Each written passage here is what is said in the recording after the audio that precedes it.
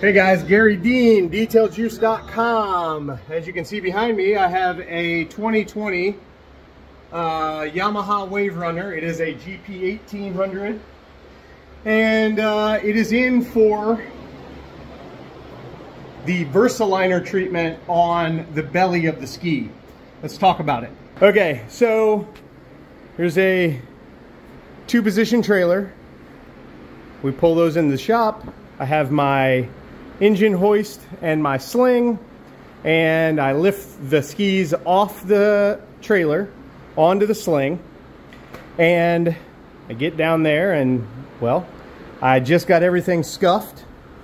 Everything is good to go, and then I wiped it all down with a prep solution that we make, and so it is ready to be taped up and then sprayed. So that's the process. We pull the trailer in, we get the engine hoist over here, we lift the ski off the trailer, make sure it's all secure, and be as comfortable with this situation as you can, and be as careful around the situation as you can. So I'm going to be applying my Versaliner in black and smooth from basically this body line down. This ski does have some chunks missing. Nothing seems to be coming apart, so I'm hoping I can get a good seal with the Versaliner. Should be absolutely fine. I cleaned out all the craters and stuff like that. There's no damage to the fiberglass at all. If there were damage to the fiberglass, I would definitely fill these, but because it's right at the fiberglass, I feel like the liner is going to cover this up, seal it all in so it doesn't continue to crack and that kind of thing, and then we'll cover everything up and make it look great. He's all the way down to whatever they use to prime anyway, and you can see there's some chunks there that are missing. But again, fiberglass is all fine. I don't see any issues with the fiberglass that are concerning. Nothing is through, none of the fiberglass is damaged, but now it's all cleaned up and ready to get lined. So I will probably put some adhesion promoter on just this area, just because it's going to need it. I'll put a little bit here where it's missing some stuff too. But I just sanded the bottom of this thing. I used 120 grit around the edges, and then I like to use my nylon wheel on the rotary to give me my good etch, or key if you will, for the liner to stick. There's some issues there. Again, none of these issues are real concerning to me. Basically because we're going to be sealing it all in with a watertight seal, which is what the Versaliner is. So it should seal it, and it should be absolutely fine. I have covered worse areas than that with liner, but if they were any worse than that, I would absolutely talk to the owner about filling them prior to covering them up. But like I said, if the fiberglass was damaged, it'd be one thing. There's no issues with any of the fiberglass underneath. I think it will be just fine. And we're just gonna cover it right up. So I'm gonna get this thing taped up and get prepped to spray, and then wipe it one final time. And then I'll get rolling with spraying on some Versaliner. I'm going to use an HPLV gun with the Versaliner. I got a new one to spray this stuff with, which is right here. This is from TCP Global. This actually, the brand is actually Aero Pro right here. I got the 2mm nozzle and the 2.5 just to spray the Versaliner. I do have this Aero Pro A610, which is the new version of the R500, which is this gun that I've been preaching about for a while. The problem is the 2.0mm tips. This one actually has one.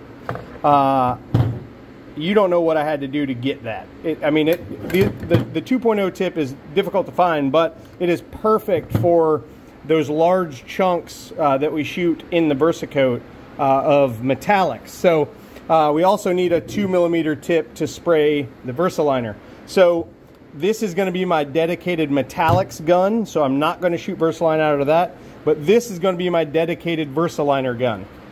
I may end up getting another one of these, but for now, this is what I need to shoot the liner, and I'm going to go ahead and finish this thing up with the prep, and I'll bring you back before I start shooting.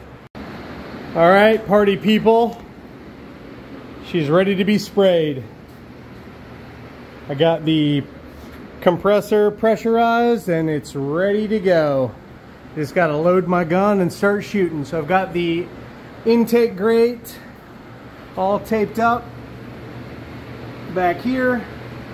I've got those gouges really clean and nothing is chipping. So we're going to put the Versaliner in there and basically use it as the glue, so it should be fine. I used my nylon brush to scuff it all up. I wiped it down with my prep solution twice. Once before taping, after I sanded, and once after taping. And now it's time to get this thing lined.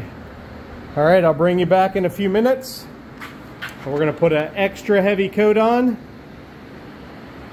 and we'll be back shortly to show you that. All right, peeps, all done.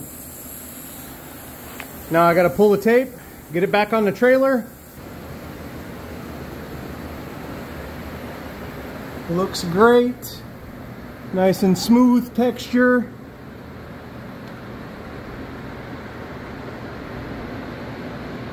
Those areas are sealed up real well. They are not going to get any worse.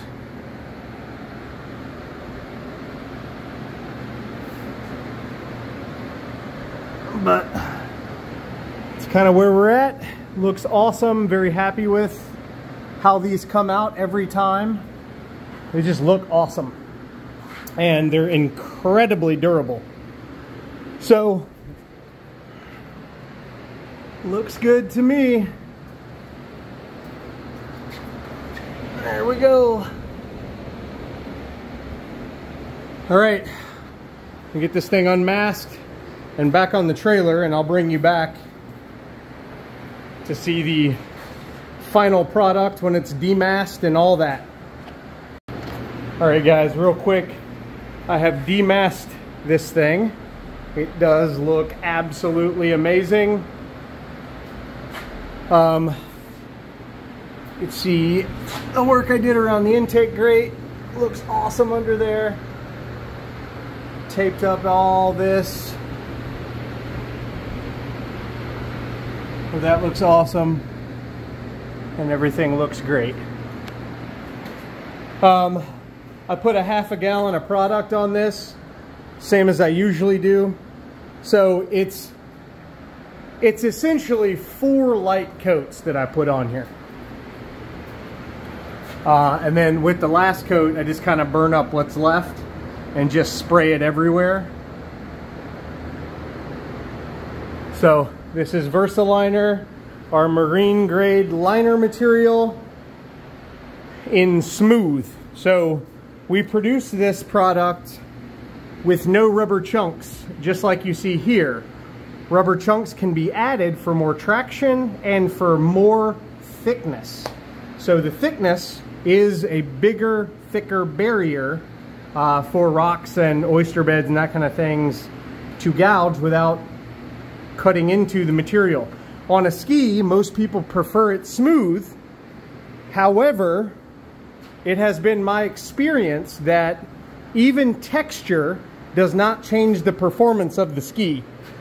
But people don't like it, or people don't prefer the look of the texture, so I generally don't even offer texture on skis. But either way you slice the pie, texture is better. But on skis and on boat bottoms, I generally will put it on smooth just like you see it, unless you stress to me the importance of protection. I'm talking about even better than this will give you. This is going to give you awesome protection. The textured version has the rubber in it, which is just another layer of protection, another level of protection, if you will. So anyway, there's that bad boy all done. So I'll probably shoot the outro whenever I get it back on the trailer, but I'm going to let it sit here until my client gets here, and then I'll put it back on the trailer. So I'll just do the outro now. Anyway, thank you so much for watching. As usual, if you need your ski done in my Versaliner product, I can do this in any color. Black is the standard situation, and I usually do these for $550. So I charge $550 to apply my Versaliner on the bottom of your ski. So if you'd like that done, give me a call. It's about $50 less than the competitors are charging, and I charge an additional $100 for color. But if it comes down to they will give it to you, their product is at the same price, and you're not already sold on mine, because we've tested against all the fancy stuff that's out on the market right now, and mine excels every time. Same thing with all the rest of my products. If they don't beat everything I try them against, I don't try to sell them to you. So, looks awesome. 813-846-4406.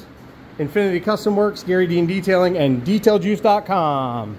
If you need me, let me know. You can check me out on Instagram. I'll put it right here, Garry.Dean.35. So now I'm going to open the bay door and get it ready to put it back on the trailer when my client gets here. Thanks for watching, guys. Have a great day.